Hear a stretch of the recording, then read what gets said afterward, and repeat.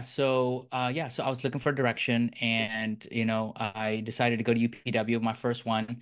Hmm. Did the whole fire walk and totally changed my life. And I walked away from it realizing that I want to do something that helps people be more about something that bigger than myself, be something more fulfilling. And coaching other people. And because I've had so many years of entrepreneurship, I've done so many different businesses, I've Hmm. helped so many others. When I was every type of business I've done, I've actually coached other people along the way in that same business. So I've just seen so much business as well. So I just realized that, you know what, for me, they say growth and contribution were starting two big areas in my life.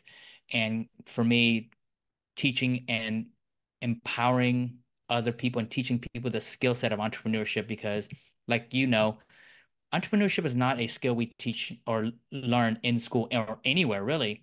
No. And so we're all taught to be employees, right? But I know from in my heart that entrepreneurship has been the vehicle that has been the catalyst for the change and the opportunities and the personal growth in my life.